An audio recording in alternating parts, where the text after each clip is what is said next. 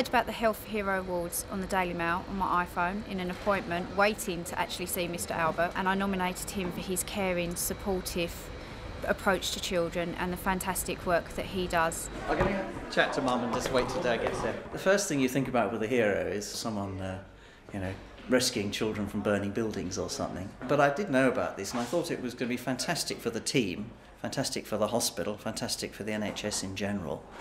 But the children here really are the heroes.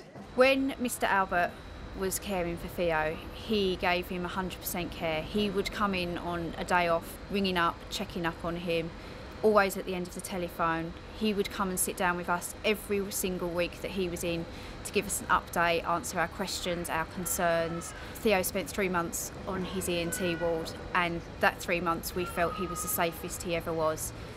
Theo's a young lad who started off with a relatively minor airway problem which progressed and involved lots of other symptoms and parts of his body. And in the end, he was really struggling, but always smiling through it. And his family, I think, were amazingly supportive. And eventually, he came to a really difficult time in his life, where one had to make some sort of end-of-life decisions. And you learn a lot about your team, and you learn a lot about the parents in those kind of times. It is a very devastating effect on the whole family, not just myself and my husband. It's brothers, nannies and granddads and the rest of the family as well. And of course the ultimate tragedy was that their daughter has now got a similar but milder form of the same thing. Gabriella is a delight to have, however we always have at the back of our minds that Theo passed away and this could subsequently happen to her as well. However, with the team here looking after her and being able to support us, we feel that we can get through this, and we know they're only a phone call away if we have an emergency with her. The aspect, I suppose, of the paediatrics which appeals to me is that interaction between the family and the children. I love working with kids, which is one side of it. And you have to be able to communicate not only with the children, which is at one level, but also with the parents. When the kids are sick, it's very much a support role. Taking all of that out.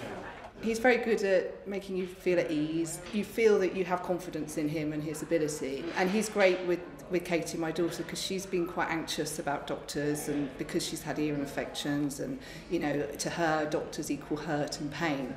So when she met Mr Albert, he really was very good at spending time with her, getting her to do colouring and drawing, and sort of relating to her on her level.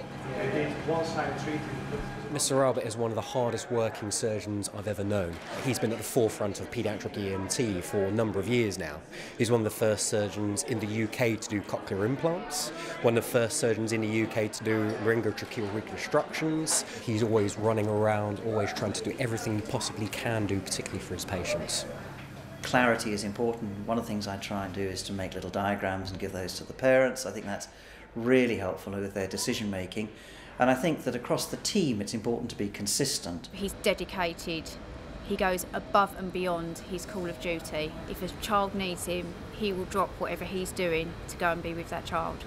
I'm delighted for David because it's a recognition of all the very, very complex work that he and the entire ENT team does. It's very timely for the NHS to have some positive story for the staff and for the families. My parents are both in the NHS, my wife's in the NHS, I'm in the NHS, my daughter's a medical student, and I think that the core values are really unchanged.